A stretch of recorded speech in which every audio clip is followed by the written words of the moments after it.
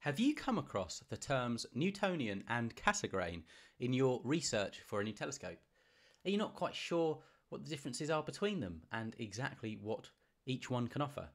Well, either way, you've come to the right place because today I'm going to be breaking down these two popular telescope optical designs with you here today. But before we begin, I do just want to quickly mention that I do actually have an entire telescope buying guide resource which you can access via the link in the description below. So that's a comprehensive 80-page resource which will help you identify what is the right telescope for you. So it covers everything you need to look at and consider, all of the specification, terminology, etc. And it will help ensure that you get the right telescope first time round for your budget. So with all that said, let's delve into today's topic. So first and foremost, we need to begin. What are Newtonian telescopes? Well, Newtonian telescopes are a type of reflecting telescope invented by Isaac Newton, hence the name. They use a parabolic primary mirror to gather light and a flat secondary mirror to redirect light to an eyepiece, providing clear and magnified views of celestial objects. Now, there are various different types of Newtonian telescopes, and the main ones to be aware of are Schmidt-Newtonian telescopes, which essentially merge Schmidt-Cassegrain and Newtonian features, and these are primarily used by astrophotographers because they help provide sharper images. The second type of Newtonian telescope to be aware of is the Maksutov-Newtonian. Now, this also is a combination, so it combines a mix of a Maksutov corrector with a Newtonian path, again helping to provide wide field views. And the final one to be aware of is the Jones bird, and that's a modified Newtonian which helps to provide enhanced optical performance, but it is a kind of rarer design. So you may be wondering what Newtonian telescopes look like, and as you can see on screen, that is the Celestron Advanced VX 8-inch Newtonian telescope. And let's just walk through some of the features of these telescopes. So they typically have a cylindrical or tubular shape. At one end, you'll find the primary large parabolic mirror. Midway up the tube, a small flat secondary mirror, which is angled at 45 degrees to redirect the light to the side of the tube. Now, an eyepiece or viewer is situated on the side of the tube where this reflected light exits.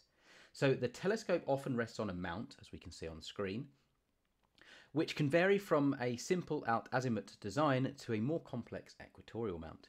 So the open end of the tube, opposite the primary mirror, is where the telescope gathers light from the observed object. Now let's look at the Cassegrain telescope. So Cassegrain telescopes are a type of reflecting telescope. So they use a parabolic primary mirror and a hyperbolic secondary mirror to fold optics and extend the focal length. And this helps to direct light through a hole in the primary mirror to an eyepiece or camera at the back. So again, you get different types of Cassegrain telescopes. As we've already covered, the Schmidt-Cassegrain. But there is also the Maksutov-Cassegrain, which uses a meniscus lens, providing high contrast images which are kind of useful for planetary viewing, but they are typically heavier. There is also the Argonov-Cassegrain, which again is rarer, but this employs multiple mirrors, minimizing chromatic aberration without corrector plates. So just be mindful, again, you get those differences.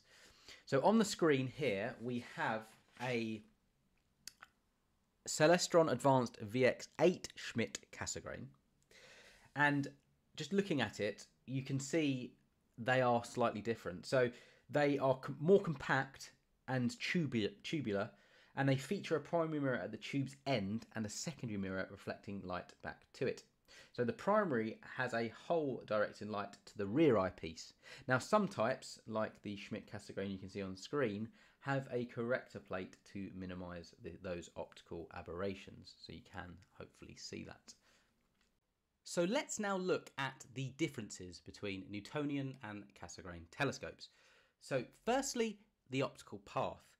So the way to view this is that Newtonians have a flat secondary mirror, whereas a Cassegrain has a hyperbolic secondary mirror.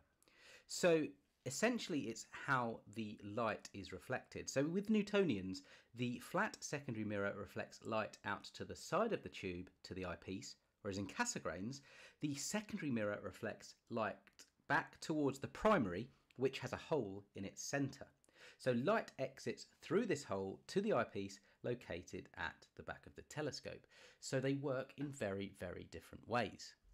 Next, we have the tube length. So in Newtonians, they are generally longer due to the straightforward path of light from the primary mirror to the side-mounted eyepiece, whereas Cassegrains are more compact because the optical path folds within the tube, allowing for a shorter overall length. Then we have the eyepiece location. Eyepieces on a Newtonian are on the side of the telescope tube, roughly near the top, whereas with Cassegrains, the eyepieces are located at the bottom, rear of the telescope, behind the primary mirror. Next, we have portability. Newtonians tend to be bulkier and less portable, especially at larger apertures, whereas Cassegrains are more compact designs which are easier to transport and set up initially. Then we have the secondary mirror size. Newtonians typically have smaller secondary mirrors, which can mean less obstruction and potentially higher contrast. Cassegrains, on the other hand, often have a larger secondary mirror, leading to a greater central obstruction, which might reduce contrast. Then we have the collimation sensitivity. Newtonians are considered somewhat more forgiving in terms of collimation, which is the alignment of the optics, compared to some Cassegrain designs. Then we have variance, and as we discussed at the start of the video, Newtonians, while there can be slight variations in the design, the Newtonian setup is fairly standard across them. Whereas with Cassegrains, among the several variants like the classical Cassegrain or the Schmidt Cassegrain, they each have unique optical characteristics and can differ quite tremendously. So now the all-important question, who are Newtonian telescopes best for? Well, Newtonian telescopes are best for astronomy beginners or those seeking a cost-effective solution with good optical performance. They offer a wide field of view, making them ideal for observing deep sky objects like nebula, star clusters and galaxies. Their straightforward design minimises optical aberrations. However, their side-mounted eyepiece may not be ideal for everyone, especially those with mobility issues. Due to their size and collimation needs, they are suited for enthusiasts willing to invest time in setup and maintenance for high-quality, wide-field astronomical observations. What about Cassegrains? Who are they best for? Well, Cassegrain telescopes stand out for their compactness, versatility and low maintenance, especially when compared to Newtonians. Their folded optical design makes them ideal for travellers and those with limited storage. They excel in both planetary and deep sky observation, and their often paired computerized mounts simplify object location for beginners.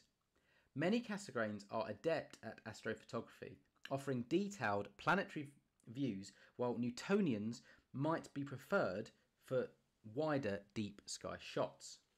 Though Newtonians can be more cost effective, offering a larger aperture for the price, Cassegrains provide a balance of observational and astrophotographic capabilities with the added potential for terrestrial viewing. So I hope this was all useful. As I mentioned earlier, if you are in the market for a new telescope, I would strongly recommend that you check out the Ultimate Guide to Buying Your Perfect Telescope. That's my guide. This is an 80-page resource and it will really help you identify what telescope is best for you and your budget, and will ensure you get the right one first time round. So, as I say, check out that link, head over there. But with all of that said, I hope you have an excellent day. Don't forget to hit the like button and subscribe to this channel. I'm going to be releasing a lot more content just like this. So with that said, all the best.